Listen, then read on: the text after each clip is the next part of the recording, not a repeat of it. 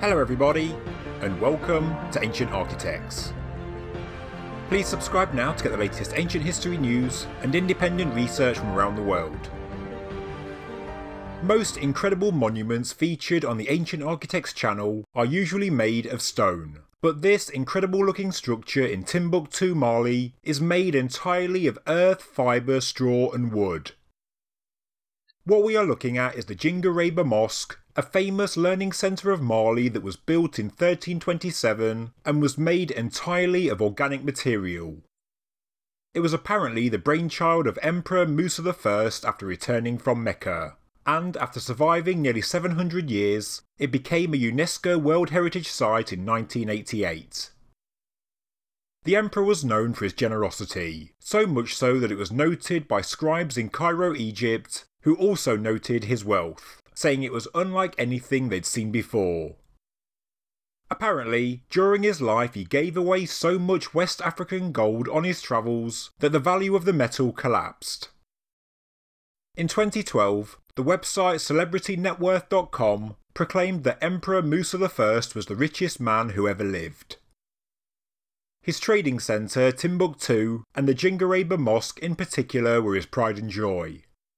At the site he established administrative buildings as well as centres for scholarship and universities. He even brought in an Andalusian architect from Cairo to build Djinguereber. Apparently the protruding beams were inspired by European buttresses and the conical minaret are inspired by Egyptian pyramids. The structure is made with mud brick, also known as earthen architecture, with wet soil or banco or adobe rendering the brickwork. Straw is sometimes added as a binder. It is a durable material, but does require a lot of maintenance. It is worth noting that in the 1960s, certain parts were reinforced with limestone.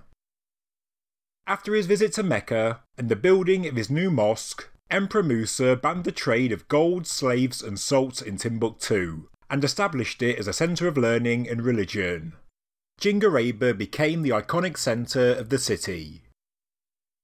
So, in the history of Mali, the structure was like a beacon of hope for a new way of living, and although the earthen structure has survived a long time, in 1990 the site was officially in danger because of desertification, with the sands of the Sahara Desert encroaching.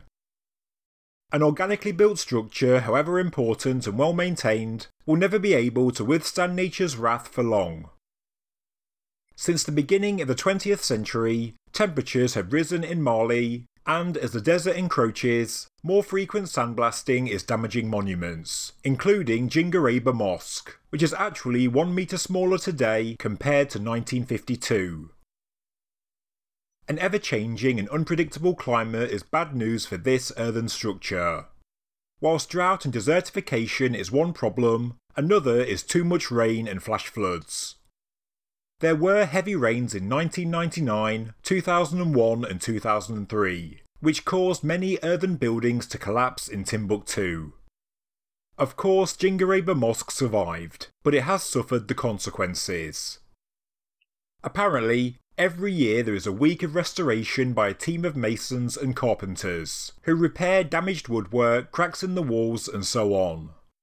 Apparently this team of volunteers are the actual descendants of the tradesmen from Yemen and Egypt who built the mosque in 1327, which is really quite incredible.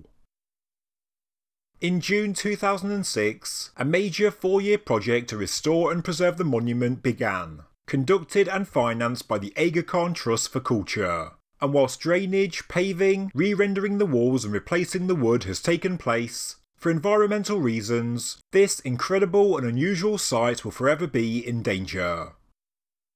Because of this danger, the site has been laser scanned as part of something known as the Zamani Project, with a full 3D documentation of the structure carried out in 2005.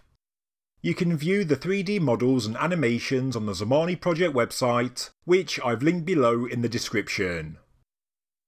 But nature is not the only recent threat to Djinguereber Mosque.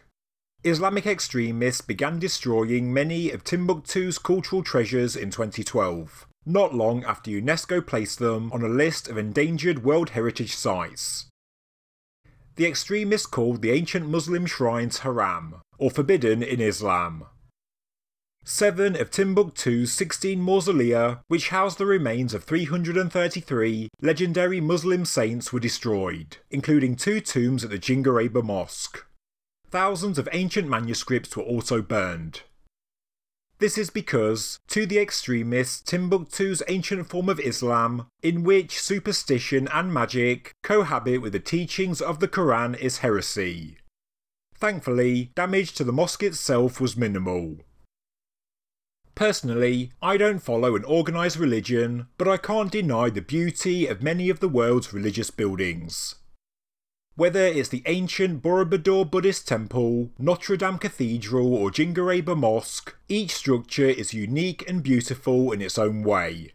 Each tells a story, and is part of the cultural heritage of the region it's built in. This structure may well just be an earthen structure, but the final form, with the wooden beams poking through the walls, the amazing way it still looks after 700 years, the love and care that went into it, well, I think it looks as wonderful as it does bizarre, and I just hope that humanity and nature can leave it alone for a little longer.